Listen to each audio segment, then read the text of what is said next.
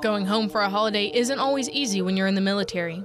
But for Private First Class Sang Park, being in the Army got him closer to home than he's been in a long time. It's actually my first time in 12, 13 years celebrating Chuseok with my family in Korea, where it's my homeland.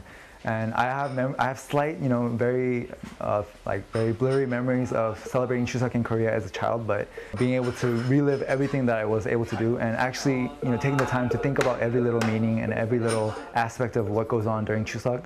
So that brings about a special new meaning to the holiday. As PFC Park continues to live his life as a soldier, his family hopes he learned enough today to carry on their traditions. Senior Airman Emily Koonce, Paju, Korea.